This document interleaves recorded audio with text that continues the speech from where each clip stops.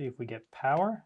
Oh, so blue light, but then it turns off. We've got a ribbon cable that's not connected. There is no way that that's the only problem with this. Okay, and that's not connected because this connector is broken. There's a locking tab that goes on there that is not there. I'm trying to remove it without causing any other problems.